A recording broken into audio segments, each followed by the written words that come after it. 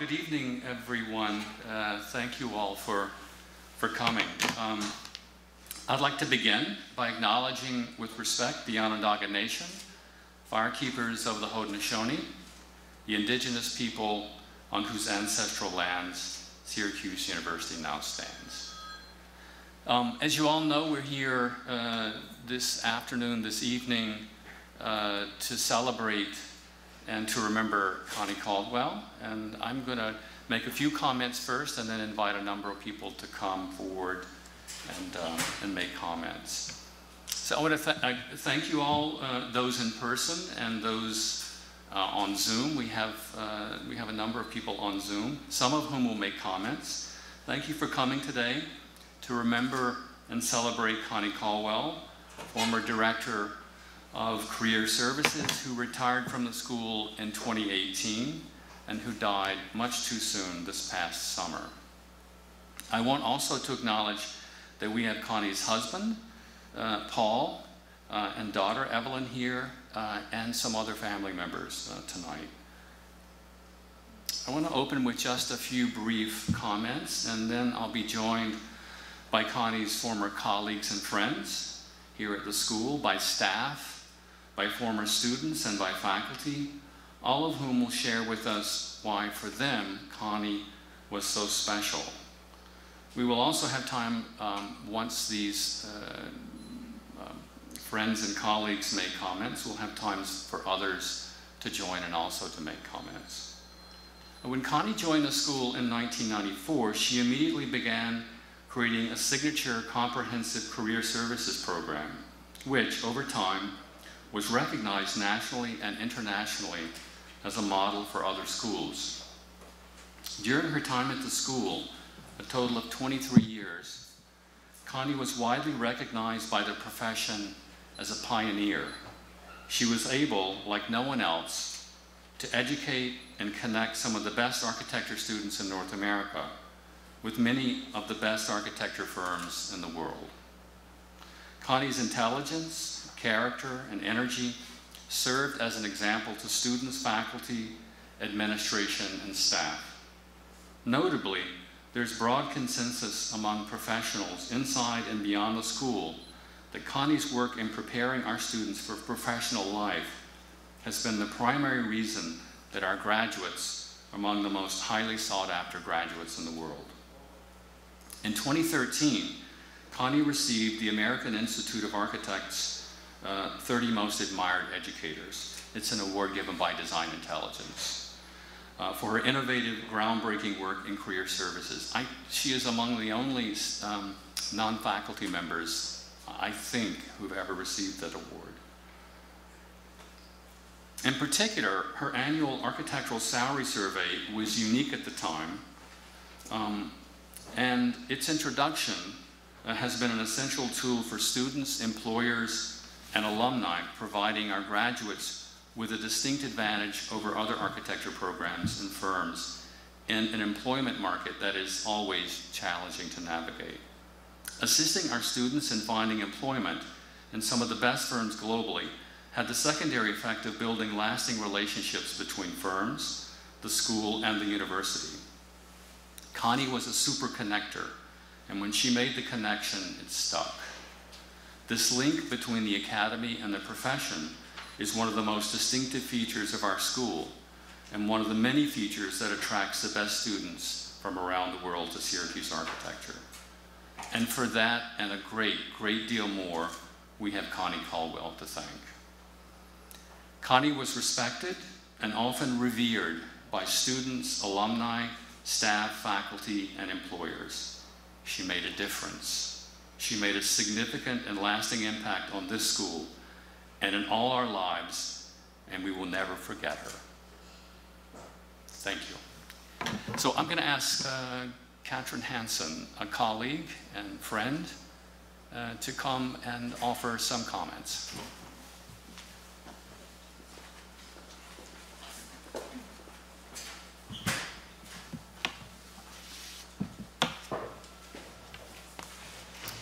Hi, everyone.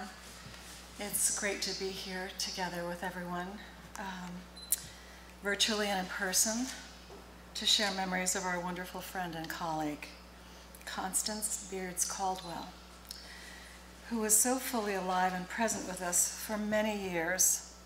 And so it's still both shocking and difficult for us to believe that she's not here with us tonight physically, but I feel that she's actually still with us.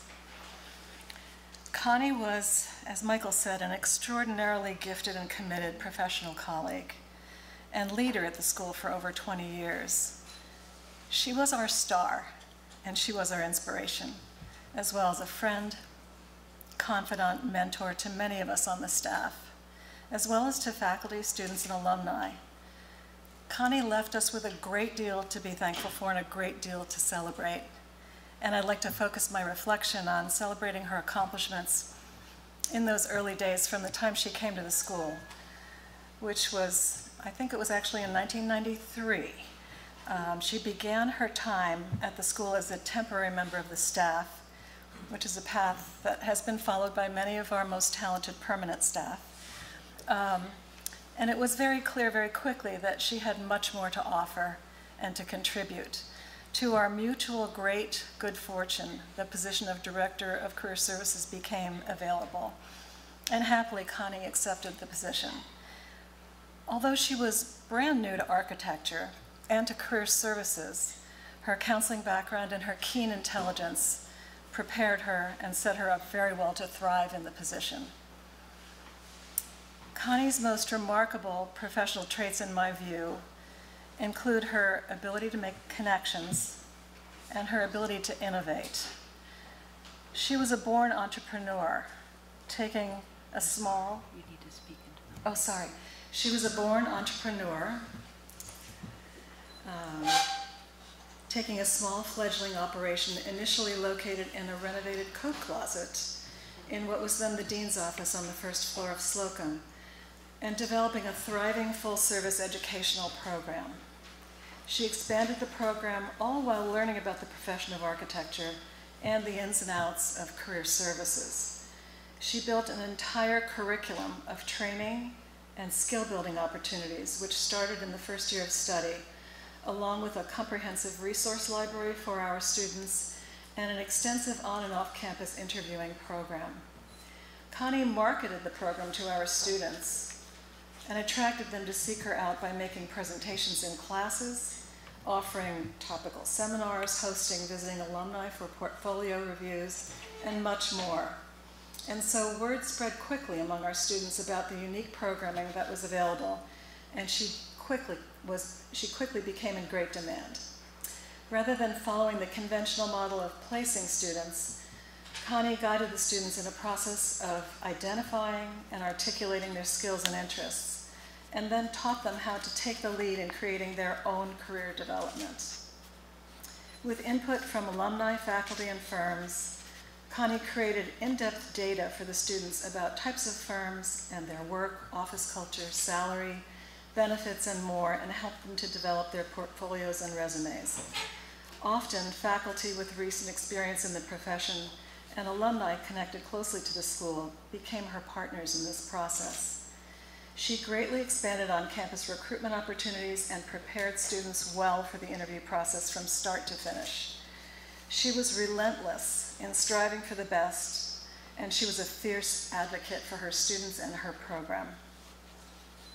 Over time, as Connie began to know more and more young alumni, she had a strong desire to continue those student relationships after graduation and to provide full career services to alumni, which at the time was a completely new idea.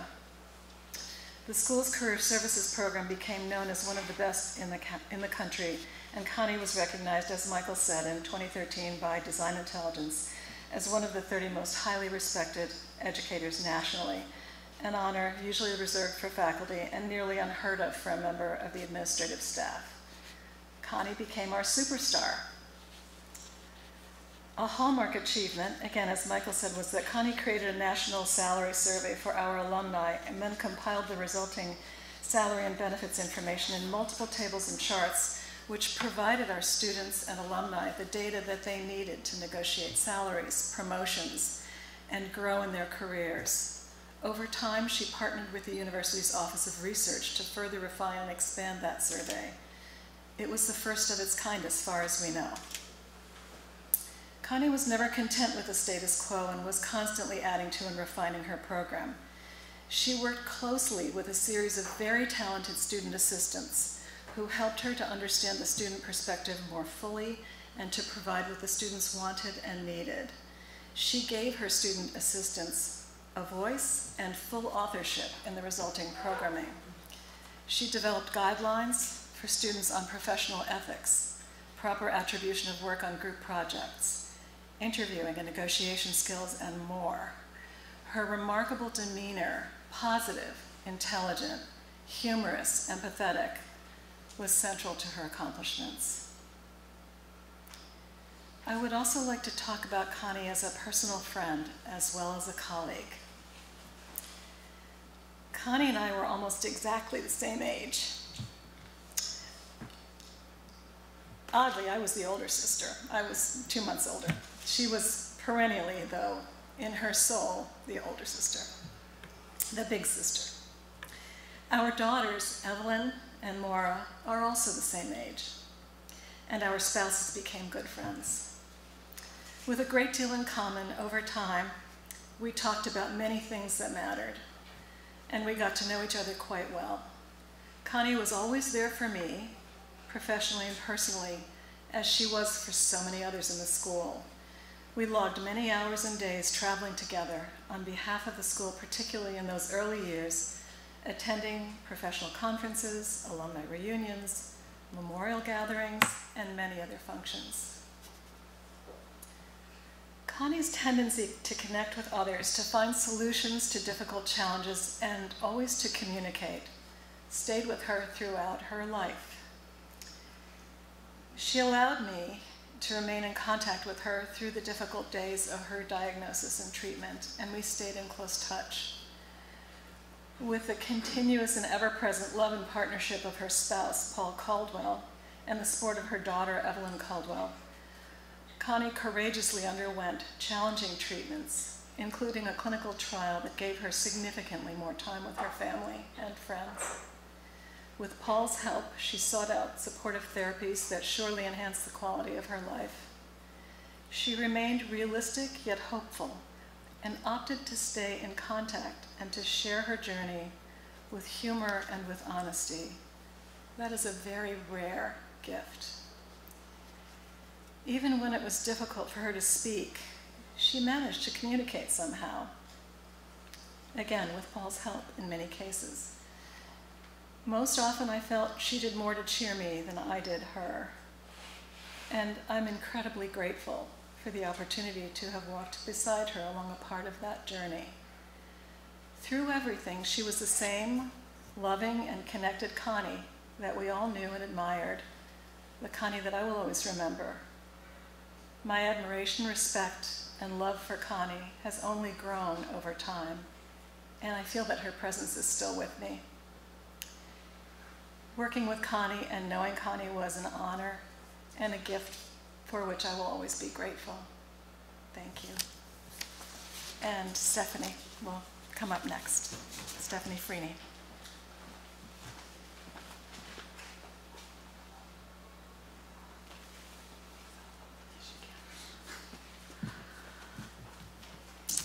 So my name is Stephanie Freeney. I had the honor and distinct privilege of working with Connie through one of the most challenging and difficult parts of my life, in which I lost my daughter. And from the first day that I started my career in the School of Architecture in 2011, Connie and I quickly connected as she came to my desk and shared with me that she had met my spouse at a vending machine downstairs. She was trying to get an item from the vending machine and needed 10 cents, and the man behind her kindly said, "Here's 10 cents. And it turns out that that is my husband. And so with that, Connie shared the story, and that quickly developed into a very close relationship in which Connie was always very curious about my own personal upbringing, She was very inquisitive about the ways in which I was raised and the things that mattered most to me. I quickly learned from Connie the ability to have high emotional intelligence. And one of the qualities that I most respect and admire about Connie, and that is clear in the statements that have been set up until this point, is her level to connect with individuals, which comes from that emotional intelligence. Connie quickly, in her inquiring nature, wanted to find out more about me and learned that one of the things that I am most proud of is my status as a big sister, and how being in Syracuse away from my family, I missed that connection of being called Sissy. And so Connie, when I look through my emails and I look through my communications with Connie, every time that we communicated, "Hi Sissy, how's it going?" And she had that way of making you feel so special in your relationship with her, and she nurtured your soul, she nurtured your spirit, and allowed you to feel that connection with her.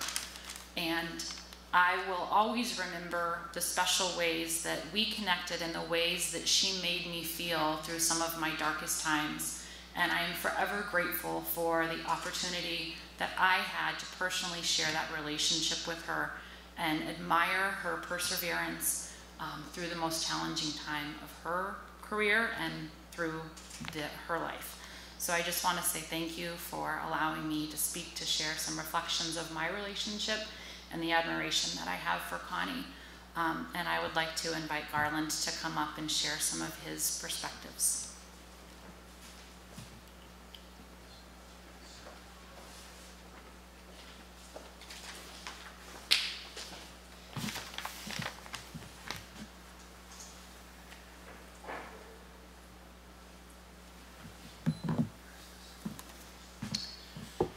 Good evening. My name is Garland DeGraffenried. I'm a 2009 graduate of the School of Architecture and the board president of the DeGraffenried Foundation. First, I want to thank D. Michael Speaks and Julia and Tracy and everyone else who thought of me to come and speak with you tonight. It's an honor to share my memory of Connie with you. I could talk about all the reasons why our foundation partnered with the school to create the Connie Caldwell Summer Internship Award, but I think we're all hearing those reasons tonight. One board member who I know really wishes she could be here is Elizabeth Gralton, who's a dear friend of mine and a fellow graduate of the school. We owe her a lot of credit to the establishment of the award, and I'd just like to start by sharing some words from her tonight. Connie made the transition into the real world attainable with her guidance, support, and warmth to all students. She really was the hope so many of us needed while navigating a path into our career, and I feel fortunate we're able to continue Connie's legacy through the award we established. I really labored over what to say and share with you all. It's a monumental task thinking about all the ways she influenced me in my career. And when you start to think about it, you realize the enormity of her impact. And it's true, I have moments every day that I could tie back to something she said or taught or encouraged. She taught us how to engage in a human way, one-on-one, how to introduce yourself and not just your name, but who you are as a student, an architect, an individual. And those qualities really helped me build a professional family for myself and many others. And I can say that because you can always pick out the Syracuse alumni in the crowd, the way they conduct themselves, the way they speak to you, their talent, their engagement. And we owe a lot of that to her. She taught us how to write the best thank you notes. I mean, how many alumni remember that? I can't tell you how many thank you notes I wrote. And I loved my one-on-one time with her, refining my portfolio and my resume. And she was just so proud of us. And when I got my first big job, and for the students that are here, you'll know when this happens, it's that moment where you realize all your hard work and dedication really pays off, and you accomplished it, you did it. I called my mom, and when I hung up with her, I called Connie. And we just talked and we laughed, and she was thrilled, And when I got licensed, I sat down and I wrote thank you cards to the most important people in my life that shaped me, maybe 4 or 5, and I wrote one to Connie. And at the end, I stamped it and signed it, and trust me, when you get licensed, you want to stamp anything you can. So shortly after that, she sent an email blast to all the Syracuse alumni, and she asked everybody to send her copies of their stamps so she could hang them in her office. And, you know, again, she was just so proud of all of us. You know, you could never leave Connie without feeling, you know, incredibly encouraged and influenced, and you couldn't walk by her without feeling that force of positive energy. You know, she was our cheerleader. She guided us. She connected us with incredible professionals and alumni, and she was the bridge to the next step in our career. And the impact that she had on us, and most notably the school, I don't think can be underscored enough. But I'd like to leave everyone with just 2 things. To the students who won't have the opportunity to know her in the way in which we did, I want you to know that beyond the incredible resources you have here at the school with the staff and your mentors and your professors, you have a family of Syracuse alumni out there who are there to be your cheerleader and guide you and to help bridge those connections. We're there to embody her spirit and carry on in her honor for you. And lastly, to my family of Syracuse alumni, if we could each invest in a student, and I don't mean take them to coffee or buy them lunch or hop on a Zoom, I mean really invest, use your professional capital to help them build those connections and help them with their first big job, and watch their progress, follow and encourage them throughout their career. I think maybe then we could all do the work that Connie did in her lifetime. Thank you. All right, Kate.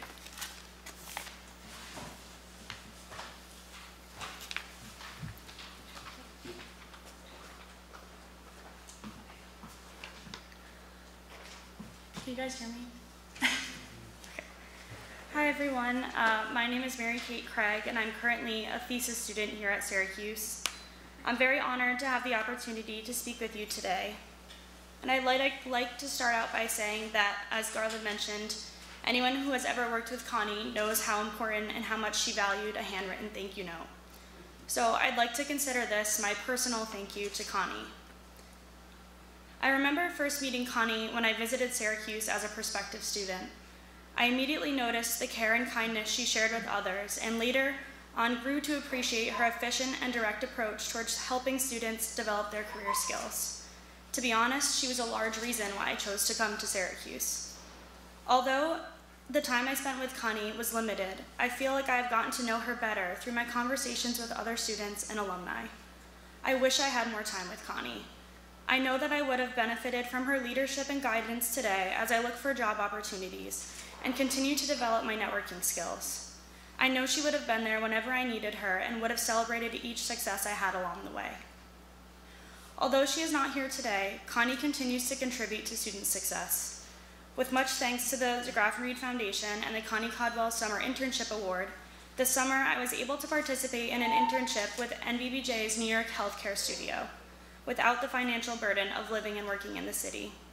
This opportunity provided me with an incredible learning experience where I developed new technical skills as well as interpersonal skills. I'm incredibly grateful to have had this experience, and I will never forget all Connie has done to foster support for myself and other students. If Connie was here today, I know that she would be proud of what her legacy has created. I find comfort in knowing that this scholarship will continue to help Connie's legacy by providing future Syracuse students with similar opportunities as myself. I look forward to promoting the annual internship award in her memory so that students just like me have opportunities to further develop their skills in the professional world. I am confident that Connie's lasting impact on the lives of students will never be forgotten. Thank you. And Jeff Zinda, I believe your name is.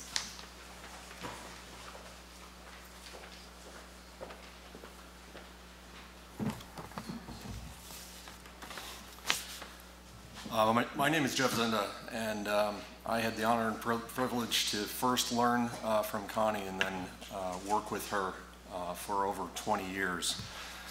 and considered Connie one of my closest friends. I'm going to tell you a few stories and that really resonate with me, and I hope honor who Connie was as a person. One of the first times that I met Connie, I rushed down to that coat closet that Katrin was mentioning before and sat down and hurriedly kind of said, well, what do you think of my portfolio? What do you think of my resume? You know, what can I be doing better? And Connie kind of looked at me and she was like, whoa, whoa, whoa, settle down a little bit, you know. She was like, why don't you tell me about who you are first? And I was kind of sputtering around and disorganized and trying to explain who I was, and I was kind of coughing and rasping, probably because I was up all night in studio and probably smoking all night as well. And she offered me a cough drop, and I thought it was a kind of an amusing quip. When I shot back, I said, well, I don't like menthol in my cigarettes, why would I like them in a cough drop? And she just kind of looked at me and she said, Jeff, you know, one of my previous jobs was to get people to quit smoking. And I kind of looked at her and she said, there's really not a point in talking about your career if you're not going to live through architecture school. And so in an anecdote, that was Connie, a person who cared for people so much as human beings that she went above and beyond, you know, to really understand who they were in order to help them and really be the best self that each one of the students could be.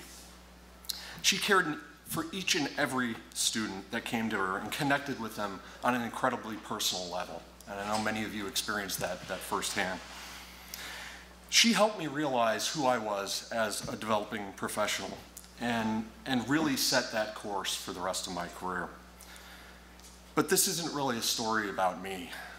That's just one short paragraph in a novel of thousands of students who found themselves personally and professionally bettered as part of Connie's empathetic guidance. And in case you were wondering, oh yeah, she really did convince me to quit smoking as well, so I guess Connie saved my life. There's many reasons that Syracuse architecture has ascended to the top of the rankings, and that's clearly due to the contributions, the amazing leadership and faculty here. But I think Connie played a significant role, as has been mentioned before, in really solidifying what got us there as a school and what's keeping us there, and has set a path for future generations to succeed upon the foundation that she laid. There is no better graduate that is ready for the professional world than comes from right here in Syracuse architecture. And Connie codified that. A testament to that contribution that stuck with me for years, I was having lunch with a colleague and his father, who was an alum from Syracuse architecture. And his brother was actually about to graduate from Newhouse School. And we were bantering about, and my colleague's father shared, he said, you know, I'm really worried about Mike graduating and getting a job. And my colleague said, Dad, it's Newhouse. Mike's not going to have a problem. Don't worry about it. And his father turned and looked and he said, I am worried, because with all that Newhouse has, they don't have a Connie. And those are just some of the ways in which, you know, I express my gratitude to Connie, and that's how I remember her. Her ever optimistic spirit, her never ending smile, her big hugs and sage perspective, and always, always finding the best in people and having people thrive on their personal best. You know, in today's polarized, charged, and contentious world, I think we can all honor Connie for who she was and her legacy by being a bit like her every day. Thank you. And next, Larry Davis is going to share some of his thoughts.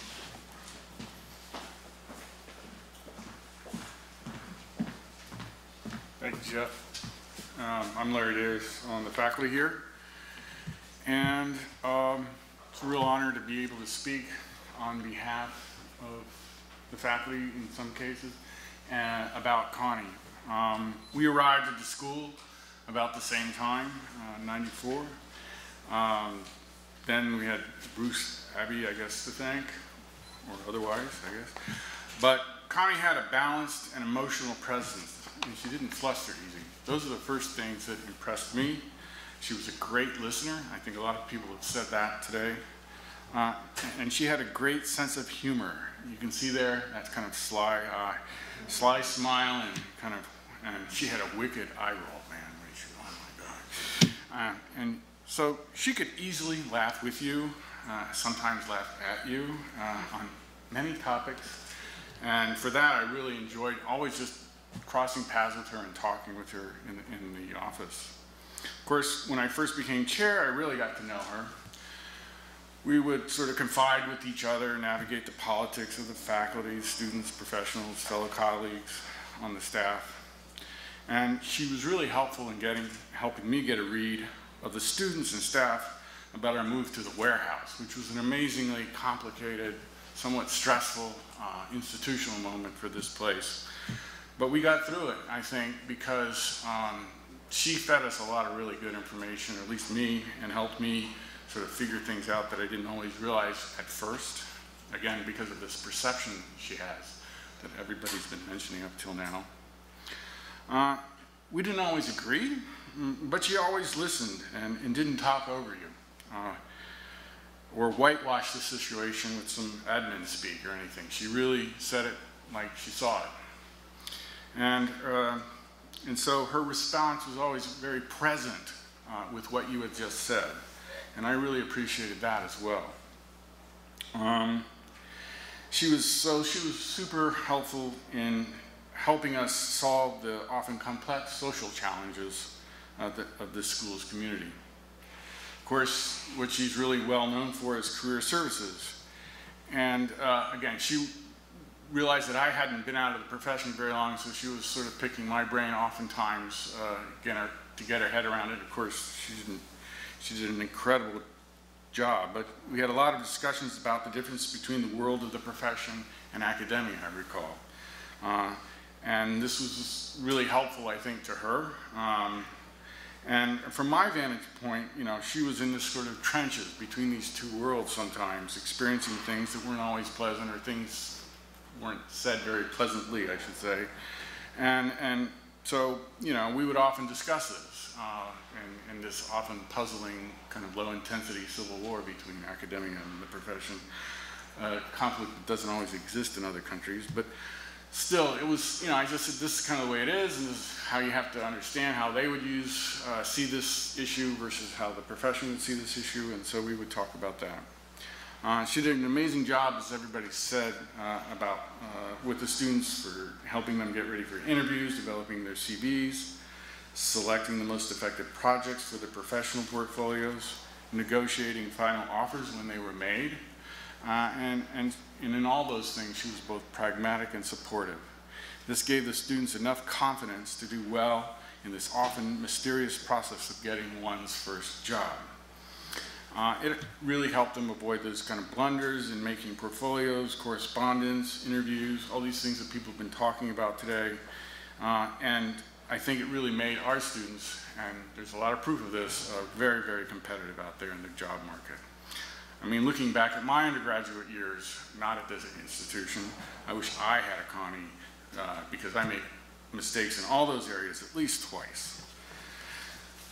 Connie's quiet persistence made her a steady advocate for the staff and their concerns as well. From better office space arrangements to leave policy, she was always brave enough to speak up constructively and bring concerns to the attention of the school's administration. This is the same kind of courage that had her traveling back and forth to Duke for cutting-edge cancer treatment. I very much miss her dry and upbeat spirit, down-to-earth intelligence, fearlessness, and her generosity. It seemed these all came naturally to her from a place of balance and poise in her steady soul. She is an inspiration for how to handle sometimes chronically difficult challenges in life with strength, realism, and good cheer. For me, the memory of her will always be an important reference point for how to be not just at work, but in all of life. Moving forward, I hope I can follow her amazing, positive example and continually be on a path for improvement for and beyond myself that supports the key groups and people that are part of life. For that, in particular, I say thank you, Connie Caldwell. Chad.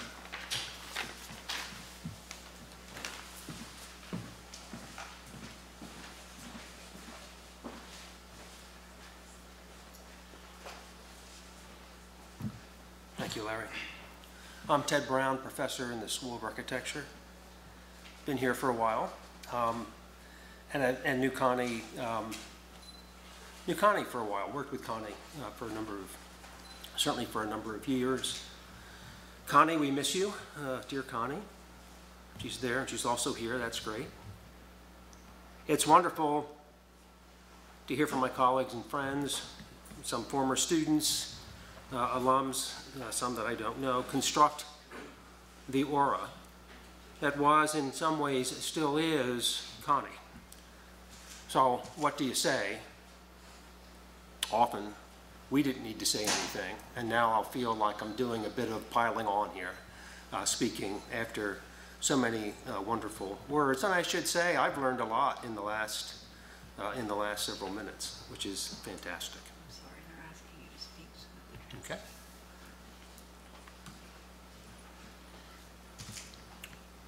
I did not know Connie super well, but pretty well.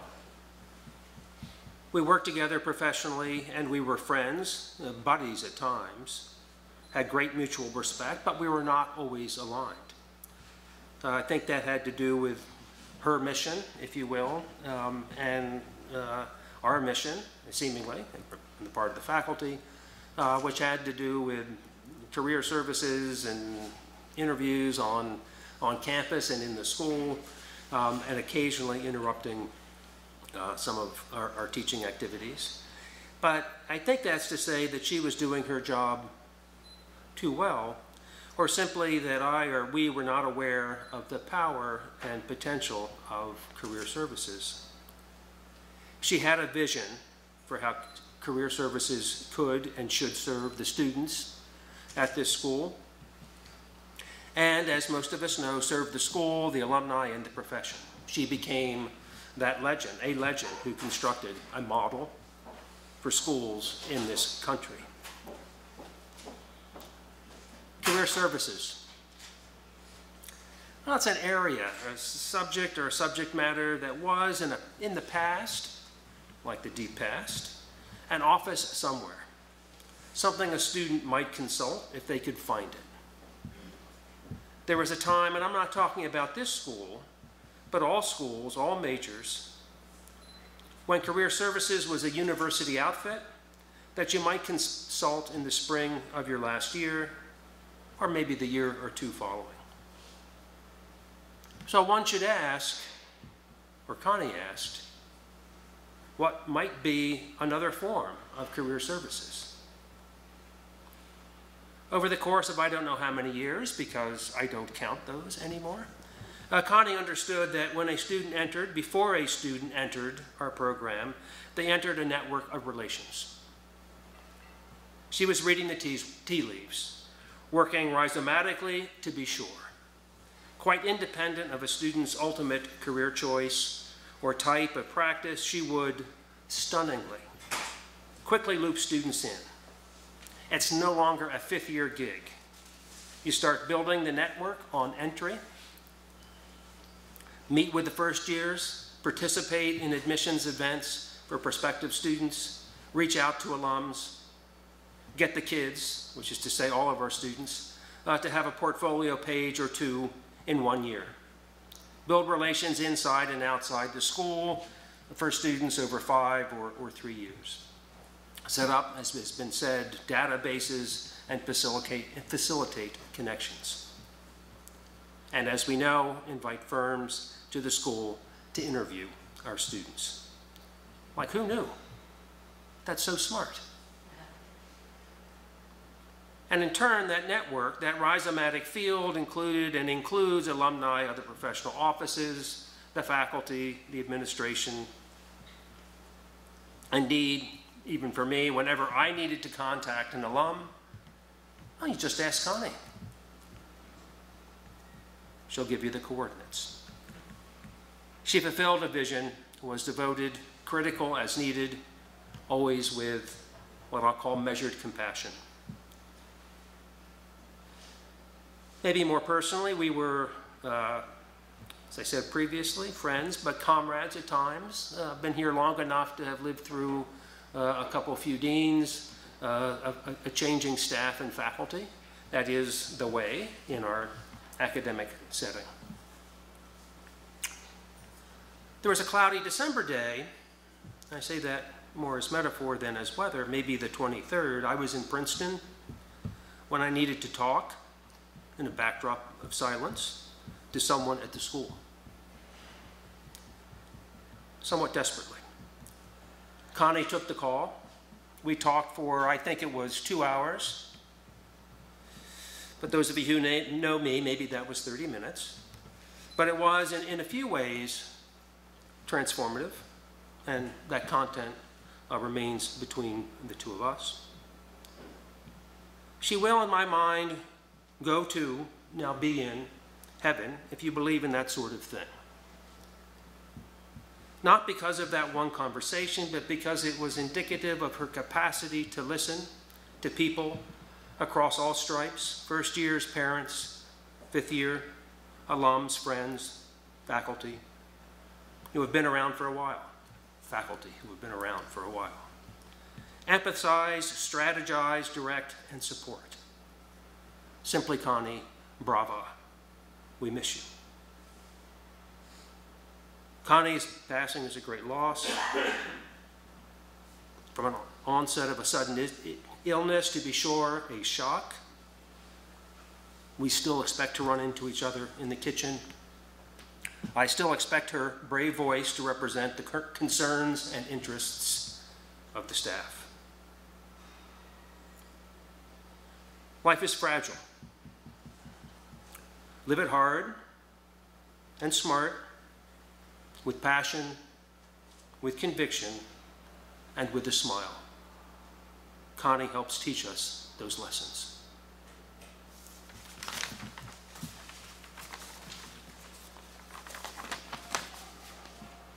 I don't know who's up. I think it's me. Can you hear me there? Let's see. I'm hearing it. Are you?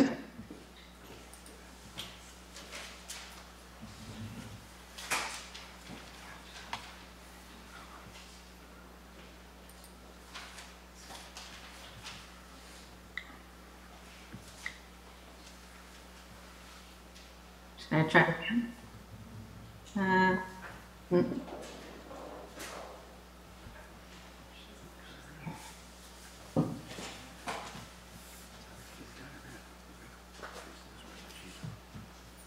Leah, you're good to start. Okay. Hear my. I said microphone.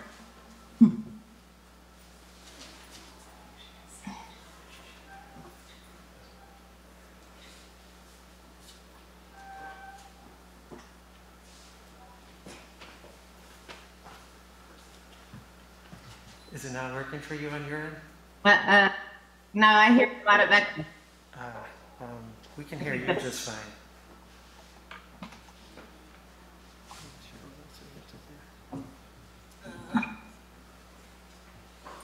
Not sure why. Is that better? Is that better? Yes. Can you hear me? Yes. Yeah. Good. Thank you, guys. Thank you, Andrew, Ted, and Julia. And hi to Paul and Evelyn. Apologies, I can't be there tonight. So I'm Leah Ciavara, and I initially met Connie as a grad student in the early 90s. Our relationship developed further as colleagues during my short term as assistant professor here at SU. And ultimately, our friendship really blossomed over the past 20 years as a member of the advisory board and an employer of Syracuse architecture alums at my own firm, where many times, due to Connie's efforts, we were 100% Syracuse staff. And while all of this might seem like I had a unique relationship with Connie, part of what makes Connie so amazing, as you've heard, is that I am only one of hundreds of similar long-term relationships Connie has established with Syracuse students. Garland and Jeff, who you've just heard from, and Marielle and Mario, who are to follow. Richard Gluckman, another hugely successful SU architecture alum, former advisory board chair and visiting professor, used to always say, Connie is such a huge asset for the school and a wonderful person. No offense to those of you in the room, but I think you would be hard-pressed to find any other member of the faculty or staff who has contributed as much to the architecture students' overall experience every single day during their years at the school, but as we've heard, even more importantly and uniquely, in terms of Connie's continued impact on students' professional lives long after they leave campus. Connie's bio on the school's website noted she maintains the alumni directory. What an understatement. In reality, Connie single-handedly created a vast network of SU graduates spanning decades. She was the single thread of continuity to literally every single living alum of our program. Many schools offer career services. None do it like Connie did. Others offer career advice, but what was so special about Connie, as you've heard over and over today, is she made what can be a formulaic process personal. She went beyond simply matching students with firms, instead matching people with people, intuitively sensing the finer points of personalities and placing students with an acute sensitivity so that they could excel in the profession. This is a remembrance today for Connie, and I guess if there's one memory or word that I most associate with Connie, it is love, L-O-V-E. While I didn't spend much time with them together, I know how much she loved you, Paul. And when I happened to catch Connie on the phone from her hospital bed after her initial diagnosis and procedure, the thing she kept talking about was love, actually. And in this case, it was love with a capital L that she said filled her completely the moment her daughter Evelyn had first walked into that hospital room. Really and truly, Evelyn, what sticks with me to this day was Connie saying how overwhelmed, bowled over actually, she was by the love she felt in that exact moment. And while I've only seen photos of her together with your son, her grandson Liam, those images screamed pure love in the eyes of Connie, but also in those of Liam. Even beyond family, what I always felt with Connie was that she really and truly loved her life. She loved her garden. She loved her job in career services. She loved her colleagues, who are among her closest friends, Katrin being at the top of that list. And what I personally am grateful to have been the recipient of is she loved her students. Really, each and every one of us, even the ones she thought were unusual or unique, she loved them, and she found each of them their own unique home at the firms perfect for them. I cannot imagine my career successes without Connie's direct contributions, from her sense of humor, which we've heard so much about, when I would stop by her desk during the final grueling days of thesis, to her yoga classes for colleagues after many hours of teaching studio, to her continued support of my practice until not long ago by coordinating interviews with graduates, creating the salary surveys we rely on, and understanding the importance of finding the right fit. When I polled my firm's current staff, 7 of 8 of whom are alums, the words that came up in association with Connie included selfless, compassionate, rock, and in the truest definition of the words, generosity of spirit. Paul and Evelyn, we all thank you for sharing Connie with us all of these years, and we all thank and forever will love you, Connie. Thank you. I think Marielle is next.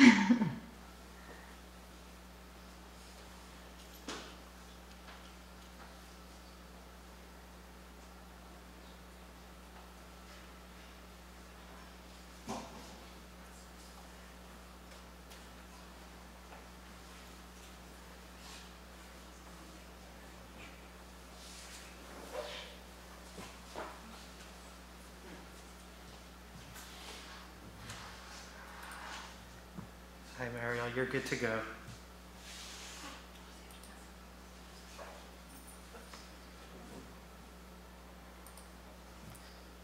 Are you able to unmute yourself?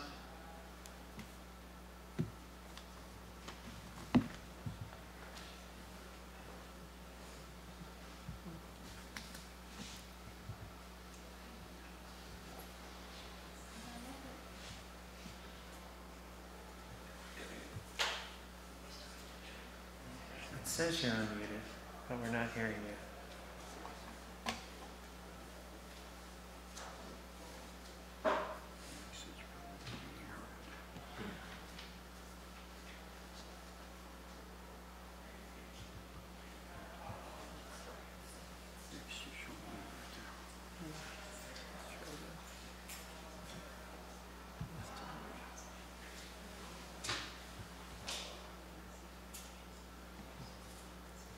Yeah, we still can't hear you. Can you hear me? Oh, there we go. Perfect. I think I have a little bit of echo. Okay. Thank you so much, and sorry for the wait. This is an extremely hard for me, but I can picture Connie telling me right now, Mariel, nothing's gonna happen to you. Just go speak with somebody or do what you have to do. You're gonna be okay. Like, you're not gonna lose a limb. She would always tell me that, you're not gonna lose a limb. So I still remember the first time I met Connie. I remember her smile. I remember her blue flowery dress. She was standing in front of her office in Slocum Hall, looking joyful as always. This was in the summer of 2011. I had just started at Syracuse a month before. I was about to start. So it was a month before I started at Syracuse as a freshman. And like many other students, I went to her office looking for a job. Yet, to my surprise, I got a job with Connie. I worked for Connie as a career service student for 5 years. And we developed a very strong friendship since day one. And yes, we were very different in age, but for some reason, I always felt that she was more joyful than me in many ways, and brought so much joy to my life that there's no way I can thank everything she did for me. Connie came into my life in a moment where I was experiencing the love and loss and grief of my father. Connie showed me unconditional love and kindness in the moment I felt hopeless. She helped me understand that I was not alone, and that by opening up to others, I might find compassion and kindness in the most unexpected places. She showed me so much about the profession of architecture, about the career, yet for me, our friendship was the most meaningful part of everything that she taught me. Like I mentioned, our difference in age helped us learn from each other and see the world in a very different perspective. Connie was one of my closest friends. I cherish all the moments we spent together in Slocum Hall, in Casanova, and even in New York City. It was always a pleasure going to Connie's and Paul's home and cooking dinner with them. At some point, I would visit her after graduating every few months, and we would make a new meal and like test a new recipe, and we kind of, even if we failed, we would enjoy every single moment. Connie and Paul loved their home. They loved hosting people, they loved hosting alumni and students as well as faculty. And they loved to show, especially Connie loved to show me every single thing that she had received from many students and alumni all through her career at Syracuse. She always had an amazing story about something in her house. I remember after her second surgery, she would tell me that she was envisioning fire. Red of passion and red of love became her symbol and her mantra. And she would collect paintings that other students had made of red for her, and show me and show everybody who visited all those beautiful artworks. Sorry. It has been extremely hard for me to come to terms with the reality and the fact that I have lost such an important person in my life. But I have to come to realize that living in fear contradicts what I consider one of Connie's most important teachings to me, which is to face fear in the eyes and learn how to overcome it. It hurts me so much not to have been there in person for her last year. We did talk many times at the beginning. Then we stayed in contact through text and call, which I will forever be grateful for helping me stay in contact with Connie. It meant so much to me. I can only imagine the physical and mental and emotional challenges that she faced during this past year. But regardless of what she was facing, she would always be open to listening to others, and listening to the most simple conversations would become such a moment of joy. She's present in my life in small moments of joy and sadness. As for me, she was one of the most beautiful, kind, and loving person in this world. Her friendship meant so much to me, and I am lucky to have been able to share so many great memories with her. She brought joy and courage to so many people. She made this world a better place, and her legacy will live in all of us. Like I said, I worked for Connie for 5 years, and she quickly became my mentor and close friend. Connie was a talented educator and kind and loving person. She put her heart and soul into everything she did at Syracuse School of Architecture. Like many others, Connie taught me everything I know about architecture as a profession, and she plays a major role in my career development even to this day.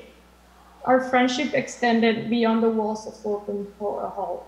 She showed me so much kindness and compassion. She helped me become a stronger person, and I will always picture her beautiful smile and witty sense of humor. It is an honor to have been able to share such an important part of my life with her. Connie brought joy and happiness to many people at Syracuse. She made this world a better place, and her legacy lives in all of us. My deepest condolences to Paul and Evie, and I hope to see you soon in person. May Connie's soul rest in peace. I think, Mario, I pass it on to you.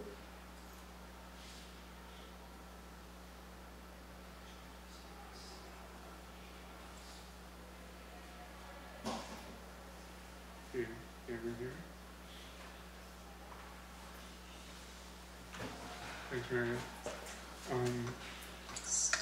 My name is Mario Mohan. I'm graduated class of 2010 with Bachelor of Architecture. I just want to tell a story of how I got to know Connie and what went on after that. At the end of the first year at Syracuse, I sent Connie an email asking if I can get help to get a summer internship. And I knew it was, I think the studio presentation just ended and it was a bit last minute. I was like, oh, worth a try. So I sent her an email. And she replied back that she couldn't help me because her only requirement, which I think I knew and everyone knew, was you need to attend the resume seminar in order to work. During my time at Syracuse, was attend the resume seminar, and then she would help you out. So she would help you develop your resume, and then after that, she was open to helping you out. So once second year started, the first thing I did was sign up for one of Connie's resume seminars. And she helped me realize how I didn't really have much to put on my resume from my perspective, but she helped me realize how much I can put on there, and even stuff that I didn't consider important were important.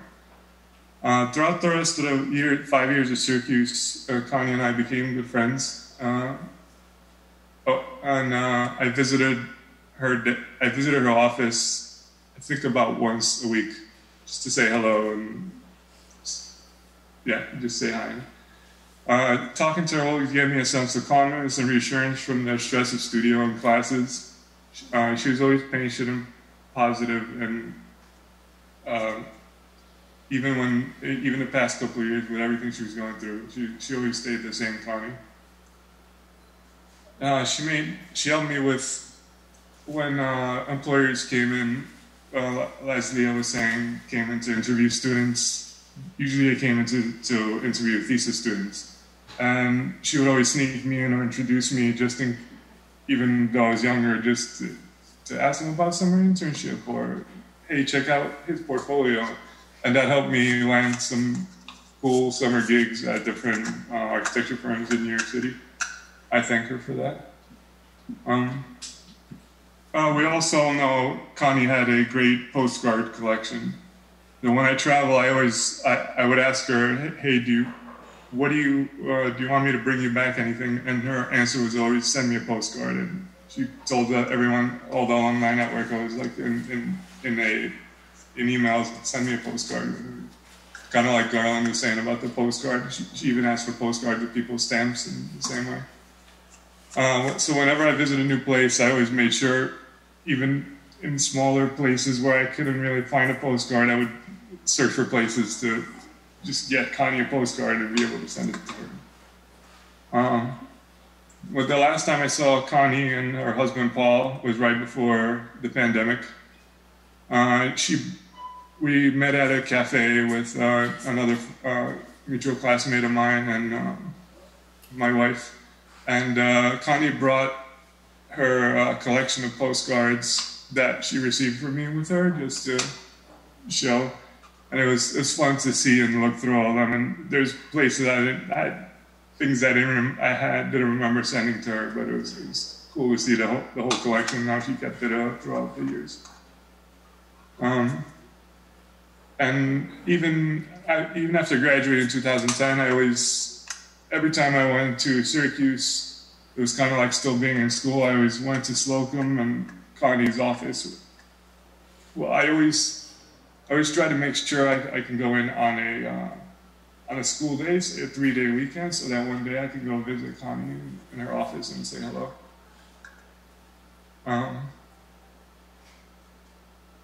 So I just want to say thanks, Connie, for dedicating your time to helping others succeed. I consider you my favorite professor. No offense to anyone else I've had, Martin and Leah. I know you guys are on the call. Anyone else? Connie's impacted many people and is great loss to all of us. Sending love from New York City. Sorry I couldn't be there in person. And also sending love to Paul, Evelyn, and Liam. Thanks for letting me share my words.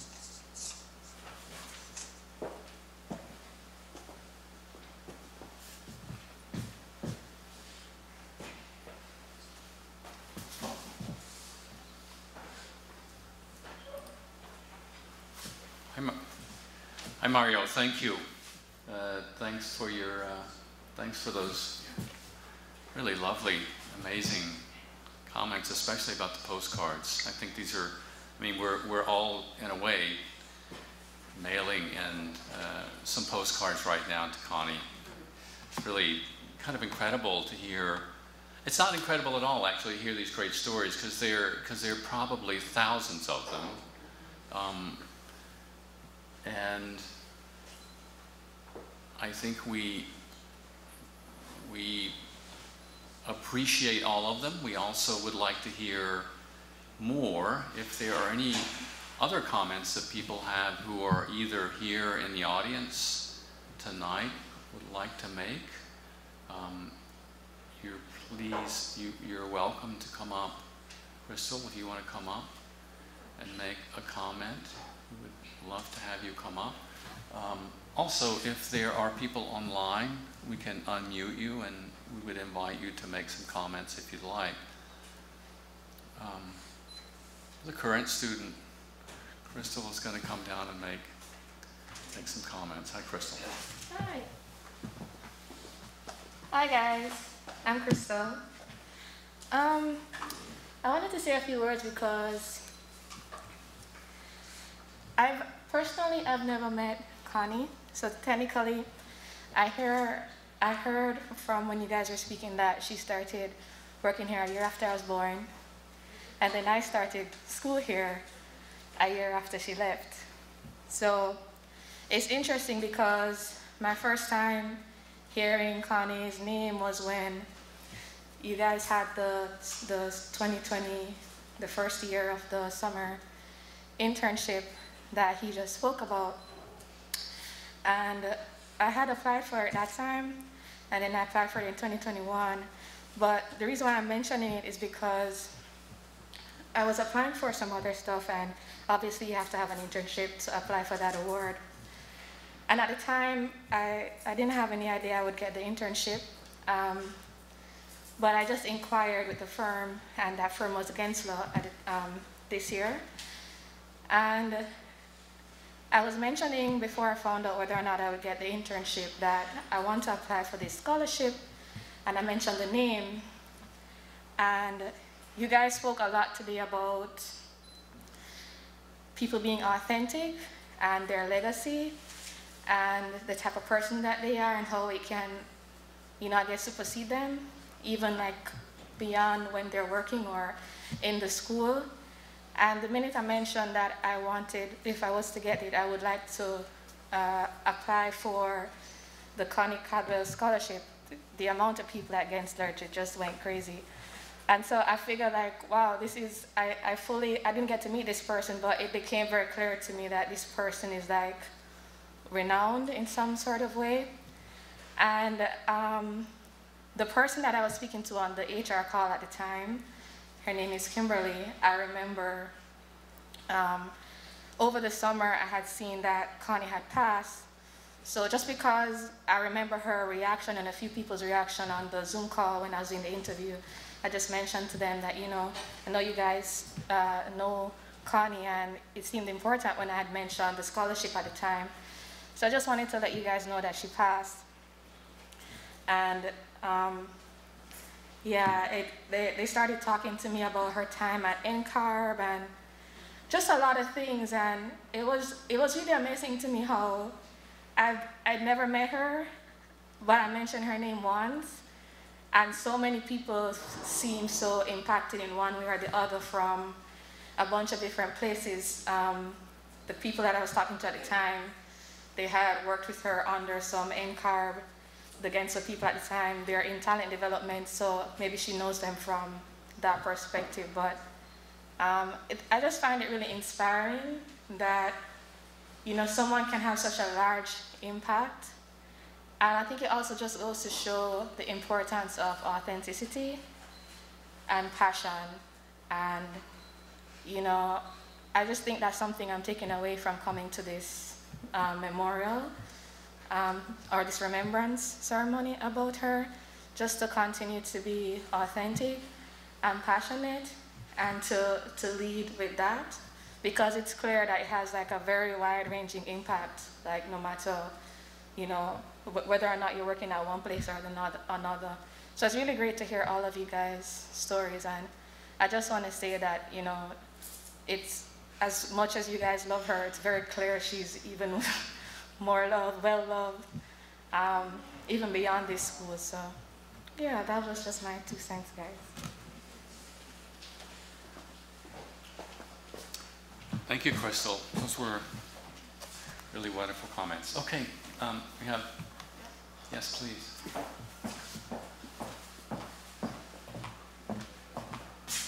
Hi, everyone. My name is Marina Gabriela Brink, and I graduated with Mario in 2010, and Martin Hogue was our first professor. So it's nice that Connie, even today, is bringing everyone together. I wrote something for her. I posted a picture on my Instagram account, and the smile is very similar to the picture that was up there earlier, so I think you guys will be able to relate even without seeing this picture. But I said, I will always remember our dear Connie Caldwell like this, with a kind, tender, loving smile. I met Connie at a resume workshop in architecture school at Syracuse University. She was responsible for the Career Center, which meant helping prepare us for the real world, and that she did. She loved her job and went above and beyond always. I believe that the reputation and success of the school is greatly due to her magic. I was lucky to get to know Connie personally and grew very fond of her. She touched my life in more than one way and inspires me to be kind, generous, and supportive, always with a smile, and to fight when an incredibly strong and kind woman. I wanted to share this picture that I cherish in my heart and wish for her to rest in peace and for her memory to never be forgotten. My thoughts are with her lovely family and dear friends. If you can, please do something kind in her name, because I bet she would love that. I love you, Connie. Thank you.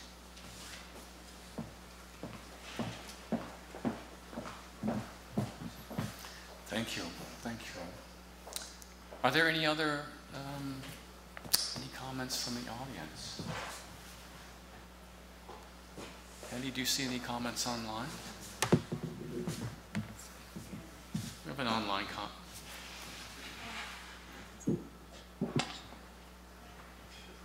Hello? Yes, go ahead. Oh, hi. Hi, Michael. Hi.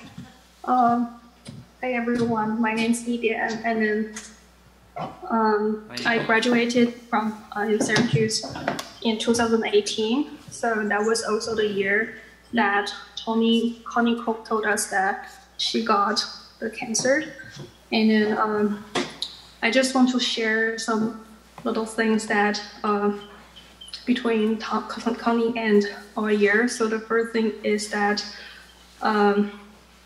we made this card to wish her back to health, and then she said she's the queen bee, and then we are all the bees that are there to help her recover. So that since then, I know people from our year, we keep sending her cards, have the bee pattern, and then we wish her to be back in health. And then we visited her place. We saw her really old cat, and then she's always really cheerful and happy. And then it's really sad to lose her, but I think the message she gave us we will carry it through our own life. And another story is that I told Connie, I think I'm not ready. I think I'm just too bad to be in this position. And she said, they invested in you, just like I'm here to help you. I invest in you as well. So I feel like she's always invested in all of us. And then I wish that all of you who were helped by her, or maybe only have a very brief encounter with her, can carry her spirit. So we will all believe in ourselves, and then because she believes in us. And okay, yeah, that's about what I'm gonna say. Thank you. Thank you, Idian. Thank you, Idian. Elizabeth is going to make a comment. Elizabeth? Hi there, my name is Elizabeth Carlton. Garland already mentioned something from me. I just wanted to say thank you to the School of Architecture and the faculty for putting this together, because as you can tell, Connie meant a lot to so many of us, and it's been really meaningful to spend this time together. And I especially appreciate the Zoom, because I'd love to be there, but it just wasn't possible this time. So thank you so much. We miss you, Connie. And we're always thinking of you. Bye. Thank you, Garland, for reading the comments earlier.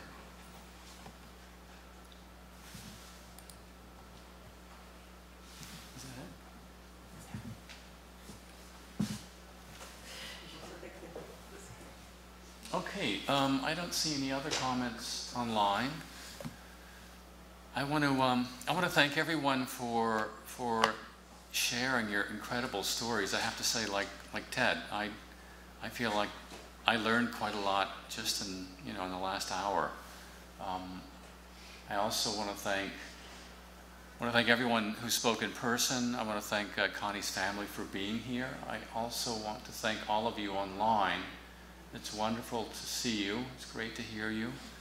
It's great to hear all the stories. They're incredibly touching.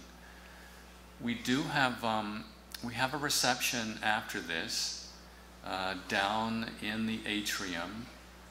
You may not join us, those of you on Zoom, but maybe we'll share something with you by phone. If there are no more comments on Zoom, and if no one would like to share any more comments from the audience, I think we'll conclude, and we'll go down in the atrium. And oh, yes, Paul, I think Paul's going to come forward and make a few comments.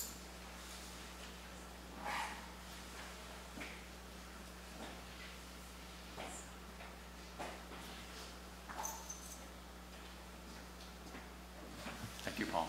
Thanks, Michael.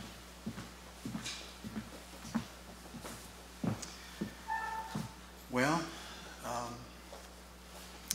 first, thanks to Michael and to Julia for everything they did to bring this together, to my dear friend Katrin, and for the wonderful speakers, and Jeff, who sent us shave cream and razors when Connie had to shave her head. I used that shave cream for a while. But I really want to thank you from the bottom of my heart, my daughter Evelyn and I, my sister Terry's here, Evelyn's friend Nicole, some of my colleagues from social work, Eric Kingston's here.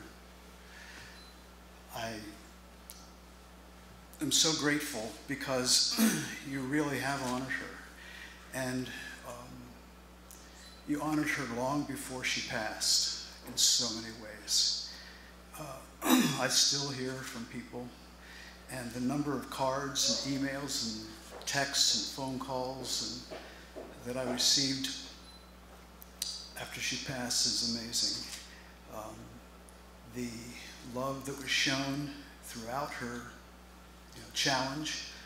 She loved her job. She loved the students. The staff and faculty were, as you heard from several today, friends as well as comrades and co-workers. I think that she had the blessing of being honored before she passed away, when Michael gave her the citation at the graduation in May 2019. So memorable, so moving. That was really special, Michael. And we appreciate everything that the school has meant to her for all these years. She had a wonderful career. She was fulfilled. She died with no regrets. She felt loved and cared for. Thank you all for what you did to help her in that way. My daughter and I are very grateful for what she had here in the School of Architecture. Appreciate it very much. Thank you.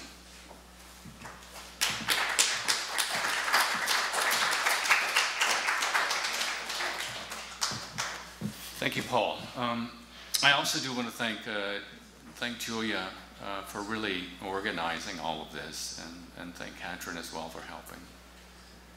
And thank you, Paul and Evelyn and family, for being here. And maybe we'll conclude now and go downstairs and have some refreshments and have some more conversation about Connie. Thank you all. Thanks everybody for coming. Thank you.